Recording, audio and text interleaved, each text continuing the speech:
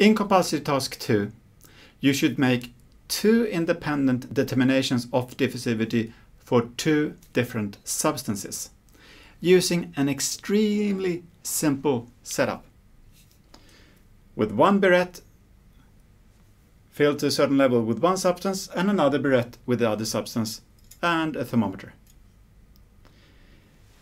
What you should do is to go to this equipment and read the burettes, note down how many milliliters, note down the temperature, and at what time you took that measurement. If you do this carefully, for one of the substances you should be able to get so good values so that your determination is less than 8% wrong, relative error.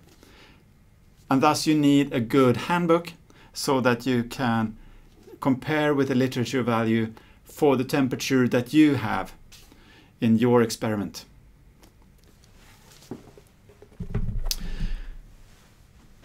If you're just starting with Compulsory Task 2, you probably don't understand how to get from the measurements to the determined diffusivity.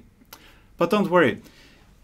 The idea is that you should start doing this before you actually understand the theory, and the theory will follow.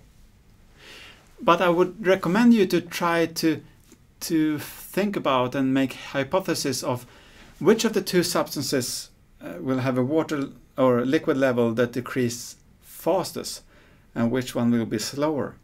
And why is that?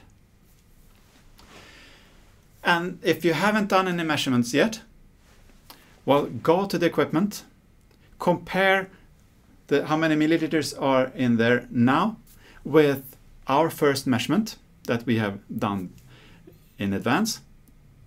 From that you can figure out how much do I need to wait before I can go back again and see a difference. One of the substances will disappear rather slowly, so you can't just go there in a few hours or so. But you can figure out from your first measurement approximately how long time you have to wait. And how do you read a burette? Well, the trick is to put your eyes in the same level as the water and then look straight through the liquid level. And if the liquid is transparent, then there is an optical phenomenon that turns the colored band at the back of the burette into an arrow. And you should read that arrow exactly where it points. So if you have this, for example, what is the reading here? Pause and try to read.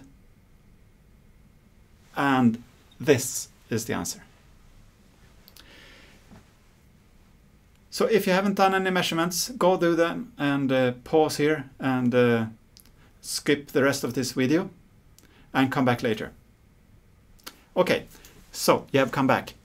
You have done some measurements and you're still trying to figure out how do I get from these measurements of milliliters to some kind of diffusivity in square meters per second that has something to do with some kind of velocity. I mean, diffusivity divided by distance is meters per second. But I have milliliters, I don't have meters. How do I do this? Well, you need a ruler. So for each of the 2 burettes, there are 2 measurements you need to make with a ruler. And I think you should make several measurements first of how many milliliters there are, and then you should go and take the ruler.